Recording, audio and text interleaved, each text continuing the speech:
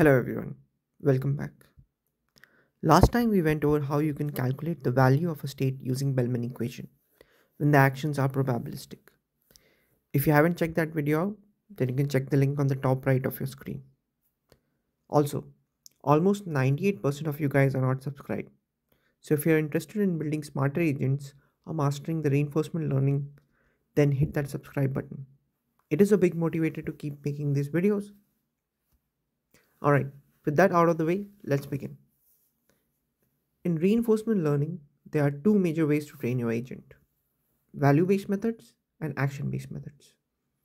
In value based methods, you first calculate the value of all possible actions and then take the action which corresponds to the maximum value. This approach allows agents to learn from both immediate and long term rewards rather than just focusing on actions individually.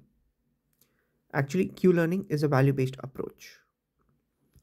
The Q in Qlearning stands for quality. It represents the quality of taking a particular action in a given state. The notation of Q value for each action state pair S, A is denoted as Q of S, A, which essentially represents the expected cumulative reward an agent can achieve starting from state S, taking action A, and then following the optimal policy thereafter. We are going to go a bit into the maths here, but don't worry. We'll again go over the equation using a visual example. During training, we initialize the Q values with zeros throughout our combination of the state action pair. How we update the Q values during training is as per the below equation.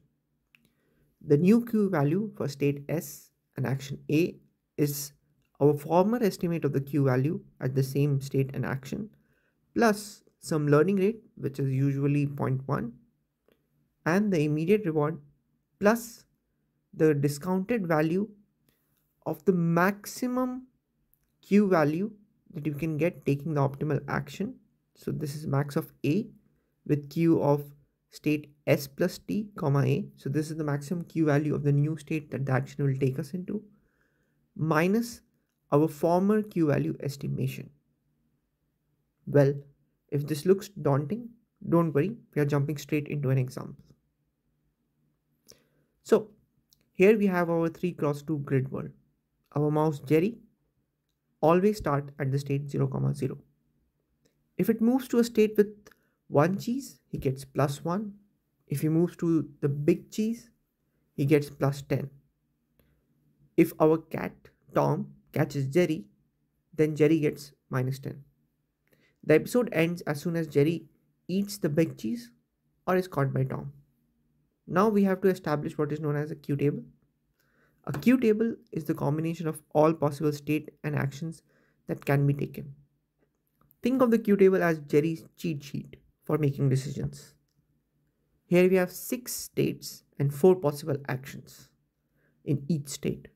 So our Q table is 6 by 4 in size. And like we mentioned before, we initialize this Q table with zeros initially. Alright, jargon alert. Qlearning is what we call an off-policy algorithm. In simple terms, we start with a high epsilon value, which determines how random your actions will be, making Jerry take mostly random actions. As Jerry learns, we decrease epsilon, making him take smarter actions. It's like learning to ride a bike, first with training wheels and then without. Whereas when we use the algorithm, we don't use high epsilon and then slowly bring it down. We use a fixed epsilon. So off policy means that you train in a different way, but you use the algorithm actually in real settings in a different way. Okay, enough of this. Let's see an example. So Jerry starts at 0, 0 and then randomly decides to take an action. Let's suppose he moves to the right and gets to the small cheese. So we'll update our estimation of the Q value at 0, 0 given right as follows. So the former estimation of the Q value is 0 plus 0.1, which is a learning rate, into the immediate reward. So the immediate reward is +1 since he got to the small cheese, plus our gamma, which is the discount factor, which is 0.99, into the best possible Q value. In this case, if we see, the best possible Q value is 0 throughout because our initial table is all zeros, minus our former Q value estimate, which is again 0. So if we calculate, then our Q value estimate for state 0, 0 given with an action right is zero point 0.1. So let's begin. Since the episode hasn't ended, we continue.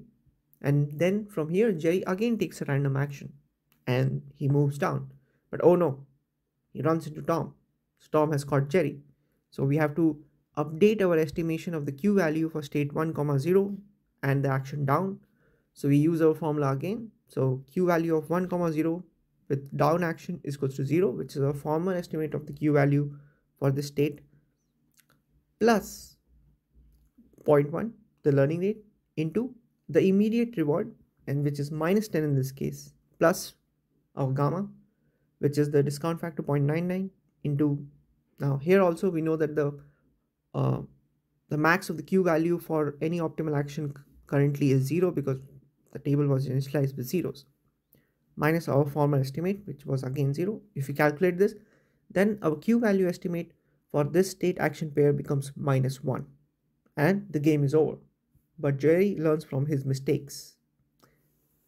So as you can imagine, as we continue to explore the environment, our Q value estimates will become better, and at the end we'll have an estimate of the optimal Q function. That's it for this video. Next time, we'll dive into code and build our very first Qlearning agent in Python using the Gymnasium library. We'll go over two environments, Frozen Lake and Frozen Lake Slippery. Excited to see you there. And leave a comment with any questions or ideas for future topics if you want me to explore them. Alright, bye bye. See you in the next one.